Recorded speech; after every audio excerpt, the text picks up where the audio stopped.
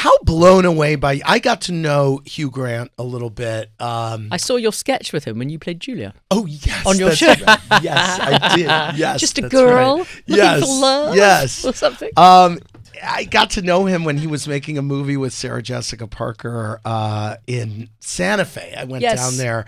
And he's what happened to the Morgans or something? Did you hear about the movie? Yeah. He's so funny, and he's such a curmudgeon in the best way. And, how shocking is it to you that he's now a dad of a whole brood? Like, does that surprise you or not?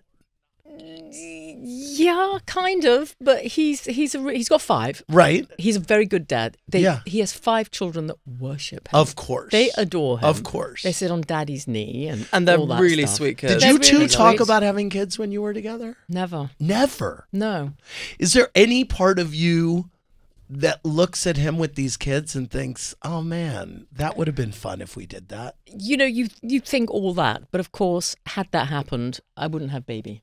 Yes. So you can never regret anything which didn't happen. Of course, we used to think about it because we used to fight all day.